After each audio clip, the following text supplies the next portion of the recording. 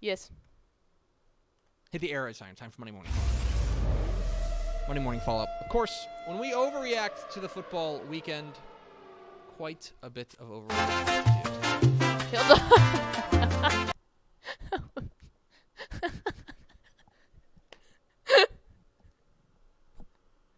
I'm sorry. I didn't mean for Hidalgo to start running. I should have just let it play. Why didn't I just let it play? You doing okay over there? That was so funny. I did leave the whiskey out. I guess I didn't check the level, but okay. Shouldn't leave it out. Monday Morning Fallout, where we overreact to the football weekend, and quite a bit of overreacting to do. Let's start with my 3 big thoughts. Thought number 1, holiday havoc. Christmas. It was a Christmas. It was odd, right? It was odd to be watching and paying attention to high school football this past weekend because we haven't done it in a while. We haven't played games over Christmas in a long, long time. But the games ended up coming through in a way that I think was at some points relatively surprising, and at very least was very interesting to watch. Now, there were games that I don't think were particularly interesting to watch. For example, I thought that when you took a look at what Westlake did to San Antonio Stevens, the machine is online for Westlake. They looked really, really good in their huge win over San Antonio Stevens. That game, kind of leave that aside. I thought Manville really taking apart Fort Bend Hightower. Pretty impressive stuff. Alito was win over Frisco. You were there. Alito just kind of does dominant. what they do, which is just kind of. Frisco struck early, right? Frisco did strike early. Yeah, it was tied 7-7. Mm-hmm. And then it wasn't tied 7-7. Okay. But you also had these very, very, I would say, I don't want to say seismic. Some of them were seismic. Some of them were. I don't know. Yeah. I don't know if they were necessarily. I mentioned this on Twitter. I don't know if they're necessarily upsets these times of year because I think every team's really good. Mm-hmm. There were only a handful of teams that I would have been surprised if they had won. Yeah. And I don't think any of those teams won.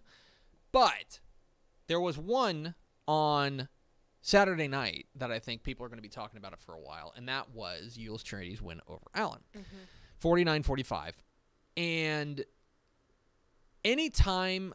This is just the soup that Allen swims in. Mm-hmm. Anytime they lose, it's noteworthy. Yes. Anytime they lose, because they don't one of the most dominant programs in the state of Texas. But this is the second consecutive year that somebody has knocked them out before the regional final. Mm-hmm. And it comes from Yule's Trinity. And an unbelievable game to watch, an unbelievable game to follow. It was, I believe, the last game of the night.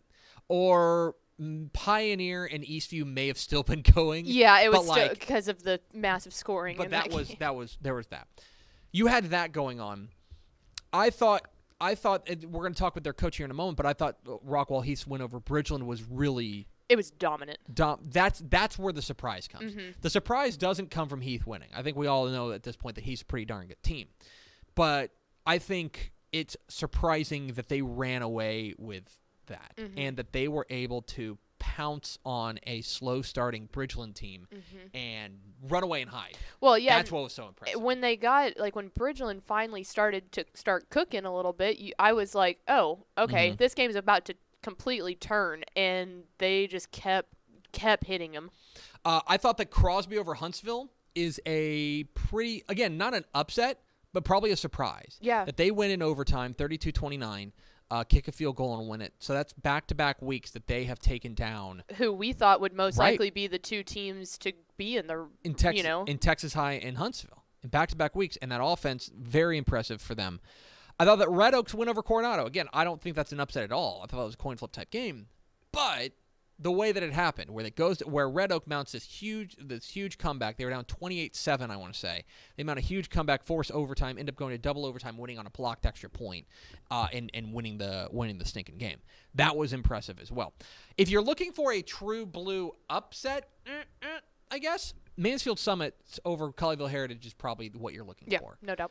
Mansfield Summit was a fourth place team in their own district. In fact, some might argue they were a fifth-place team in their own district because they got in on some kind of wacky DEC rules. Mm-hmm. Well, here they are in a regional final now after a 34-31 win over Colleyville Heritage.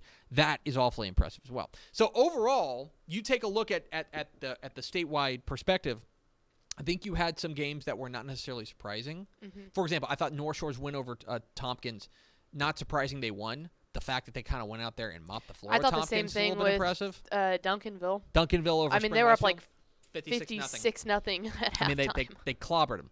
Though that to me is where the havoc came about over in the regional semifinals. Thought number 2, 2 L's, different feels.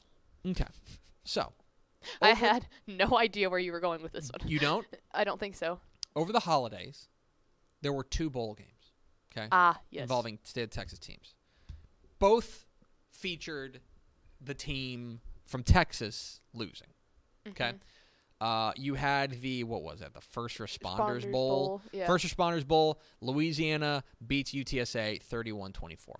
You also had the Frisco Bowl in New Mexico, or I'm sorry, the New Mexico Bowl in Frisco, where Hawaii beats Houston 28-14. Which hurt you in free money, which makes me happy. I went 1-1, so I clinched a winning season. Damn it. I think for UTSA, going up against a 19th ranked team in Louisiana, a team that was 10-1, whose one loss on the year, I believe, was to Coastal. For them to hang with them and them to push that into the final play, to basically the final play, I think that only continues the trajectory of this UTSA program. That they are on the rise. That things are going in the right direction for UTSA. I know it's disappointing to finish your season with a loss, but I think 7-5 and a loss to a top 20 team in a bowl game, that's impressive. And I don't think there's anything for UTSA to hang their head about. We're gonna have some difficult conversations about Houston, about this offseason. They finished 3-5. They get absolutely clobbered in a lot of ways by Hawaii. The score doesn't indicate that, 28-14. No, but it was dominant. Houston looked like they never came off the bus. And Hawaii had to come off of a plane. Right. Literally. I mean, like a long plane right. ride. And so now as we get deeper into the offseason, we're going to have postmortems for all of these teams. But we are now 2 years into the Dana Holgerson era at Houston. And they are 7-13. Yeah. And I like Dana Holgerson, and I believe that he can get that thing turned around. But he's got to start doing it. But it's got to start happening, and you got to start seeing results. Because I think last year he got now we'll do this in the postmortem. Last year he got a pass because of the De'Aaron King opt-out, because of all those players and the redshirting, and you thought, okay, he's got a plan.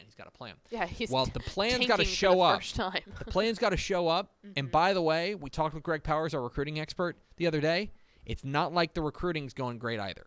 Nope. So, to me, you had these 2 bowl games, and both of them ended with the same result.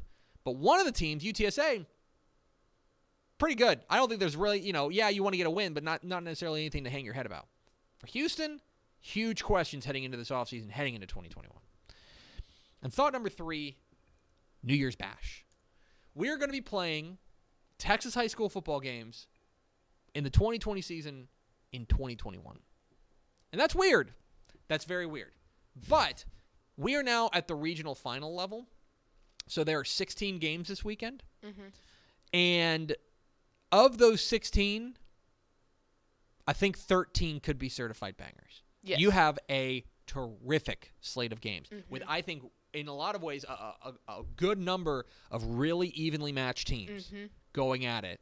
I think we are in for a fantastic week in the Texas high school football ranks in the regional finals, simply because we've gotten to the point where all these teams have proven themselves to be really, really good, and there's enough tape on each other that there's going to be a lot of chess matches going on as well. So it's going to be fun. I like the evenly matched comment because it really does seem like teams who just kind of absolutely destroyed their opponent last week in that, like the Havoc that we were talking about, they got matched up with another team that did that. So it's not like, that evenly matched makes for such a good weekend of football. So there it is. Those are 3 big thoughts.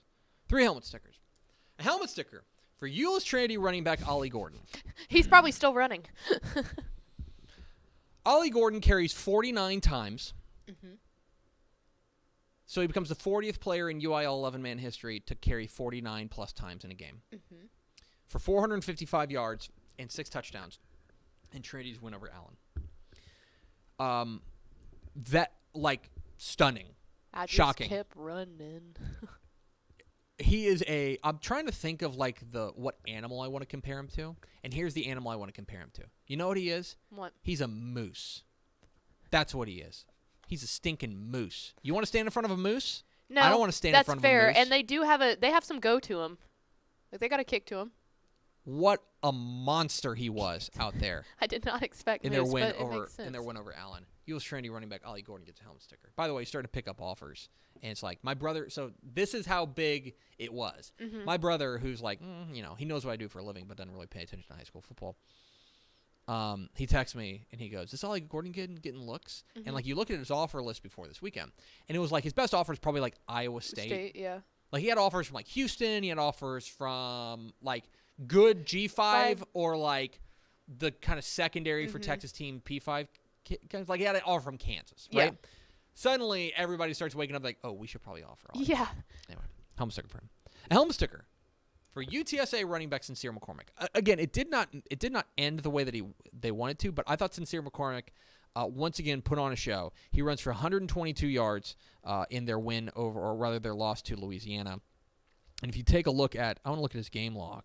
That is his 1, 2, 3, 4, 5, 6th, 7th 100-yard game this season. Mm-hmm. He was awesome this year. And he was named our player of the year, our college football player of the year. Shahan J. Raja and our college football staff named him that. So a helmet sticker for UTSA running back Sincere McCormick. And a helmet sticker for Sherilyn Pioneer quarterback Eddie Lee Marburger. Hashtag let ELM cook. Look, I love when we get memes going and they come through. Mm-hmm. This kid goes. Let me drop some stats on you, okay? Because he cooked up a 5-course meal. Oh my gosh, he was unbelievable in their win over Georgetown Eastview. He goes. Let me find this. Come on, there we go. You tweeted it. 24 of 37, 444 yards and 4 touchdowns passing. He carried the ball 20 times for 247 yards and 6 touchdowns on the ground. So he had nearly 700 yards of total offense and 10 touchdowns in their win over Georgetown Eastview. A helmet sticker to hashtag let ELM cook. I was able to catch the second half of that game. I missed the first half. They were down 14-0 at one point, correct? Pioneer? Yeah, were they down? Pioneer went down. I think they were down 7-0. Okay, because that's what happened. I watched a little bit of the beginning, saw them go down. Right from the jump. Yeah, and then I started cooking dinner. Once I got done, I looked down at my phone, and the Slack chat said, once you got done cooking? Dinner? Oh. Then Eddie Lee started cooking? Yeah, I looked down, and Stephen sent in the Slack chat, he's up to 9 touchdowns, and I was like... Crazy. He just kept going. What? Those 3 helmet stickers. 3 to see. Denton Ryan Highland Park, 3:15 Friday at Globe Life Park in Arlington. Interesting kickoff time. It's a businessman special. Yeah. 3:15 Friday. Look, I mean, I don't need to tell you about the history between these two teams. You have two teams that 3 of the last 4 seasons, Highland Park has eliminated Denton Ryan. I think Denton Ryan has the talent advantage in this game because I think they have the talent advantage maybe over any team in the state. Yep. But does Highland Park just own Denton Ryan? That's the question. We'll find out. Big game. The Alamo Bowl, Texas and Colorado, 8 o'clock Tuesday. At the Alamo Dome in San Antonio. So, yeah, check that out, Texas and Colorado. And finally, how about Crosby and Fort Bend Marshall? Yeah. That's going down 1 o'clock Friday at Turner Stadium in Humble. That game's going to be a lot of fun. You've got one of the hottest teams in the state in Crosby against what has felt like a team. Fort Bend Marshall's odd. They're a team that I don't think I can necessarily get a read on. Right. But when they play well, and they played really well against Nederland, they're certainly a team to be reckoned with. So that'll be a fun game to see. That is 3 to see, and that is Monday Morning Fallout.